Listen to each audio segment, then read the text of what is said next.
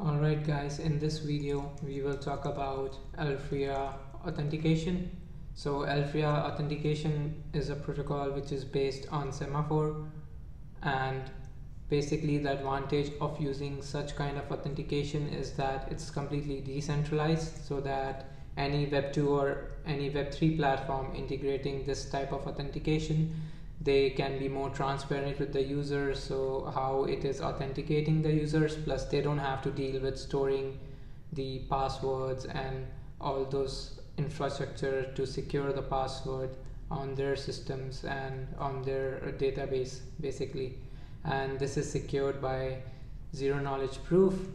One other advantage is that using such protocol will provide faster integration, like users doesn't need to depend on, in case of say Google sign in or Facebook sign in, they need to apply for an app, then they will have to wait for approval, and then they can implement single sign-on based on Google and Facebook. But in this scenario we don't have to wait. Developers can easily integrate Alphria in a matter of like 5 minutes, and users will have complete control over their identity.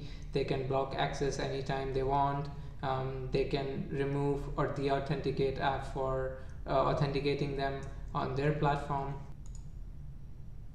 Now the way this works is that any user which is trying to authenticate on any Web3 or Web2 platform which has already implemented Alphria authentication, what they need to do is they need to register themselves, which is one-time registration of their zero knowledge identity, and then they need to, during authentication, they need to provide a zero knowledge ID proof which will be verified on the smart contract. Smart contract will then generate an auth token. This auth token along with the UUID, which is a unique user ID, so that across platforms a particular user can be identified using this unique ID, along with the auth token is shared with the Web2 or Web3 platform, and then they will validate it on the smart contract whether this user is authenticated and is a legitimate user. And then once it's validated, then the user is granted access on that platform. So let's see how it works. So currently this is on Harmony testnet. So let me connect my wallet. So as you can see, I'm currently connected via Harmony testnet in MetaMask, and so let me try to register myself and create a new identity. So basically what we are doing here is that we have an identity nullifier and identity trapdoor. Let me just copy this and save it here. So we have identity nullifier and identity trapdoor. Other things are just like different format of these two keys.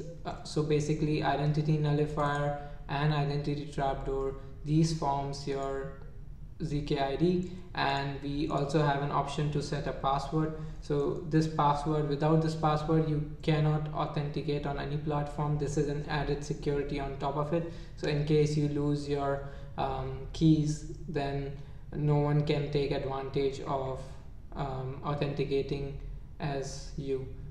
So let me set a simple password. Yes, I have secured the keys. So now what we are trying to do is we are registering ourselves on the smart contract so that we register our zk identity. Now once this is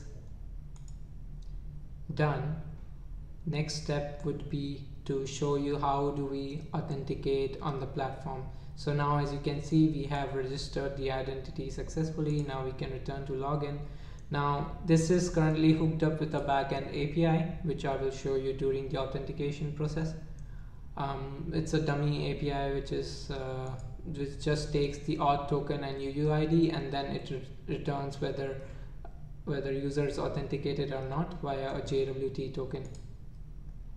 So this has again picked up my zkID, which is stored in the local storage. Currently local storage is not encrypted. Basically zkID is not encrypted, but the idea is to encrypt zkID using the password which user has set during the registration phase, so that it is also protected in local storage. So what I'm trying to do now is trying to log in with the same password that I entered during the registration. So you can see it generated the witness, and there's something wrong. So I figured out the problem was I didn't enter the password correctly, so let me try again. What I will do is I will restore my identity again, just to show you guys it works on the same one.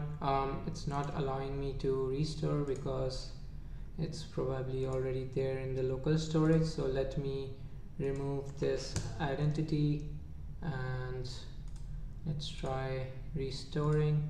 Oh, let me refresh. Let me connect my wallet. Let me restore. I pasted my identity restored successfully. So I don't need to re-register again. So this time I will enter the password correctly, and there it goes. We generate the proof, we submit the proof to the smart contract, and this is that smart contract call. I pressed confirm. So what will happen is that this will generate an auth token receiving from the backend, and that auth token will be shared with the API which we are trying to log into to gain access. So let me show you how this is working. So as you can see here, we have shared the auth token and the identity token with the API which we are trying to authenticate, which is V1 login user. And then once we authenticate from their side, they verify that our auth token is valid, then we get the user ID and the JWT token, and then it says we are authenticated. So this is how it works. There are a lot of improvements planned for this protocol. So this is the initial version of the protocol, but currently I'm working on the white paper so that I document everything, and this will be simplified much further.